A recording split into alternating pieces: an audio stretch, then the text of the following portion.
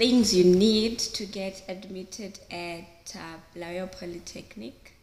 You need 5 O-levels. Most of the programs need mathematics, especially engineering and accounting, and a lot of courses need maths, but there are some other courses which may not require mathematics. So they usually put the adverts on the newspapers, so you should be on the lookout for adverts on the newspapers. The Sunday Mail, I saw the advert on the Sunday Mail, a friend of mine sent it to me. Then for my department, they took the applications and they did the interviews the very same day.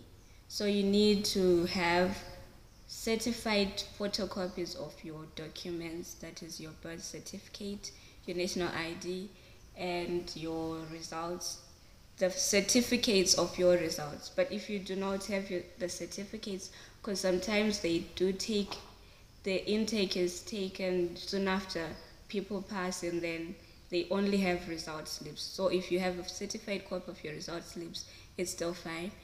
But if the result slips are from 2 or 3 years before, then you need a certificate, certified photocopy of that. Then you also bring your original copies because they vet them as well. So I advise you to have a lot of certified copies because you attach them to a lot of things. So you write your application letter, which should not be more than a page. You basically write your name, gender, why you want to be admitted there, and your qualifications. That's the basic things that you need on your application. And then you attach the certified copies of your academic certificates, and then your national ID, your birth certificate as well. Then you submit. Then they interviewed us. The interview was not so difficult. I'll make a video on that one, on how to get in and what to do on your interview. So remember to wear formal. So you need to wear formal.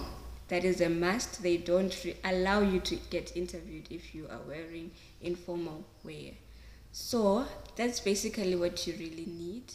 So don't really look out for adverts on TV. So you have to make sure you know when the interviews are being done. Then you have to be there on time as well, and you have to be very patient because they take long.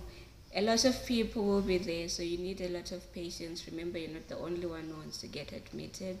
It's a very big institution, but overall it's actually a great place to be, and good luck if you're trying to get enrolled at Bulawayo Polytechnic.